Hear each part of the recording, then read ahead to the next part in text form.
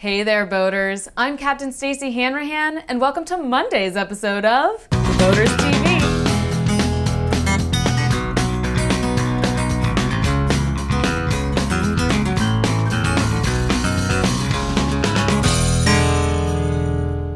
First up, our Captain's Caption photo was provided by Eric Lindstrom. We'll reveal the caption of the day at the end of the show. Now in ship shape, Southern Boating's Captain Robb Hanrahan is here with the end of analog. Hey there, Captain Stacy. Unless you're hooked up to cable at the dock or have a fancy satellite dish up on the hardtop, it's tough to get a clear television picture on board. But change is on the way, and Southern Boating contributing editor Chuck Husick says we should all be thanking the end of analog. Unless you've been living under a rock for the past few months, you've definitely heard the TV stations harping about the big change coming to U.S. television February 17, 2009. That's when TV stations will stop broadcasting in analog and start transmitting the digital signals. Now, since there's not enough time to get real technical here, the changeover to digital basically means that you're going to see a clearer, sharper picture with great audio and no more snow. Boaters who rely on over-the-air signals to watch TV will see the difference immediately. Chuck found the digital signal tunes in superior images when compared to the same analog channel, sometimes picking up stations that were snowy or totally missing. With digital, you won't have to choose between watching the Sunday game or being out on the boat. All you need is a digital analog converter. That's a small box that connects between your existing antenna and your TV. Most sell for around $65, and you can even get a coupon from the government to help you pay for it. Installation is a cinch. The box hooks up just like your cable TV box at home. That's it. Sit back and enjoy your favorite shows. Now we just have to get the Boaters TV syndicated so you can watch this show while you're out on the water. To hear about Chuck's viewing experience, read his entire article in our September issue, or register for our virtual magazine at www.southernboating.com. Captain Stacy, back to you. Thanks, Rob. Next, we'll see what's splashing around in nautical news. While most of the Olympic media attention focused on Michael Phelps turning the water he swam in to gold, here at the Boaters TV, we were keeping a close eye on the waters of the Yellow Sea.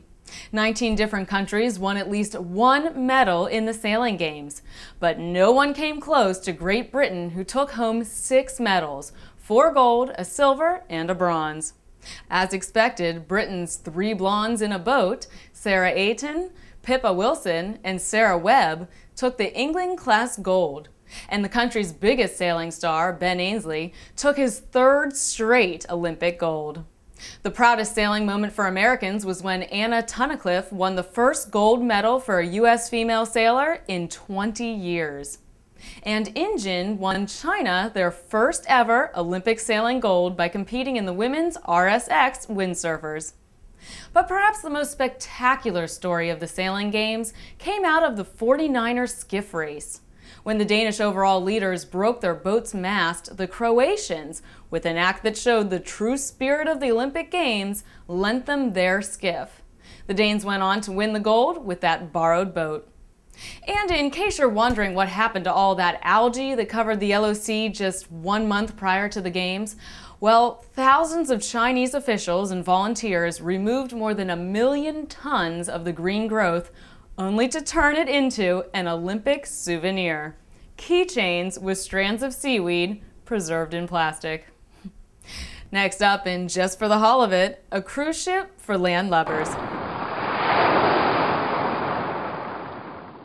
So you're looking to take a vacation. You like the grand accommodations and cuisine of a cruise ship, but know you're a true landlubber. You want the nautical feel without the seasickness. Well, where do you go? How about the Queen Elizabeth Elite? It's a hotel and spa that appears to be sailing the seas, but is firmly attached to land in Turkey. This 5-star hotel sits between the Taurus Mountains and the Mediterranean Sea. The hotel's layout has been designed to resemble a harbor with ships. The largest ship is the main hotel, and the smaller ships are villas. Nautical decor is everywhere you look, from the guest suites to the restaurants. This static cruise ship has all the amenities of its floating cousins, like all-inclusive dining, indoor and outdoor pools, and even an amusement park. Just like any good cruise ship, the Queen Elizabeth Elite has a fully equipped fitness and spa center, including Turkish baths, saunas, and a shock pool. So if you like the idea of a cruise ship, but not the idea of being at sea, check out the Queen Elizabeth Elite at www.queenelizabeth.com.tr. And now it's time to announce this week's poll. Here we go. I usually boat with my friends, my spouse, my co-workers, the whole gang, nobody. To vote, simply go to www.thevoters.com. And finally today, the captain's caption of the day is, "You're gonna need a bigger boat!" Oh, never mind. Submitted by Scott.